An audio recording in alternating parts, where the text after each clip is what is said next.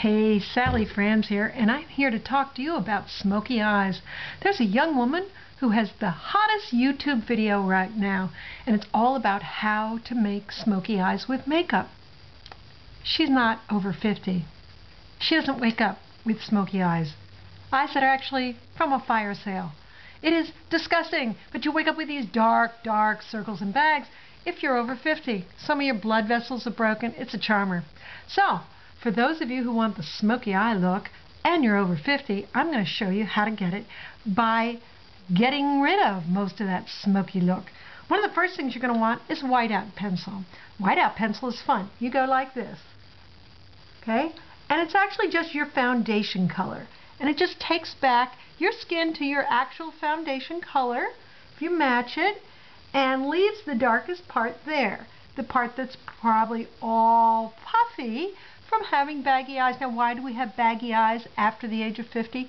Because we spent about the last 20 or 30 years staying up every night worrying about our children. If we had just had perfect children, we could have avoided this look. I don't think that's so hard. I have perfect grandchildren. I should have been able to figure out how to have perfect children, but no. So I put on the stick. Now, what about the upper lids? See how that gets looking like your grandmother? Yeah. So you want to kind of pull that back and reclaim that with color that matches your regular skin tone. You just kind of leave dark spots and broken vessels where they are if they're near the eyelash line. But otherwise, you just color like this. And maybe you want to use a little foundation and you want to just dab it on to bring that color back. And I would just use it everywhere you can, as much as you can. And then you just, pat that in like that to get your regular color, leaving a little bit of smoky bits. Okay then. So I've left a little smoky down here and up here, and I'm kind of cleaning back and getting my regular color back. That's very nice. And what I might want to do is get a lighter shade powder and just kind of highlight the eyebrows then, and maybe a little off the nose, and just keep blending all of that so that I don't look quite so decimated and old. Now, as I'm working on restoring the rest of my skin tone and just leaving the smoky, I want to pay attention to my lips, don't I?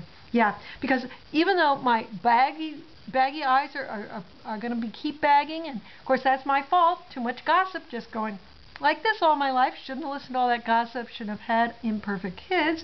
Now I have to worry about my lips. Now some of you are thinking, I'll just do what the young kids do, I'll just throw on a little gloss. Don't do it.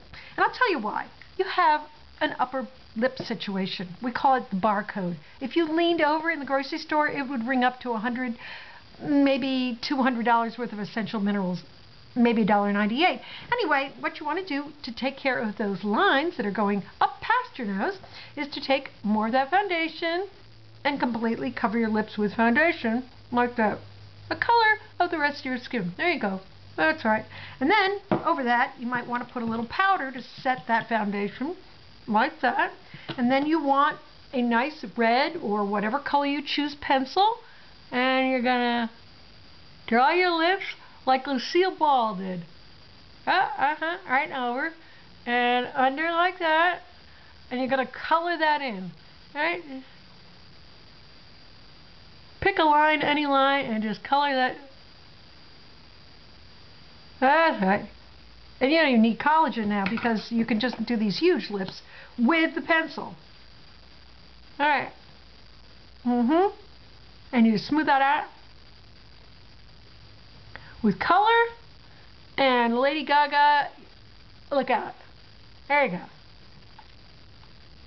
So, a little uneven, but I can just take my pencil. See, that's the joy of it. I don't have to worry about collagen. I just, like that. There you go. I got way down below, and I have fabulous looking lips. I have wonderful smoky eyes, and as long as it doesn't rain, I'm good to go. Thanks.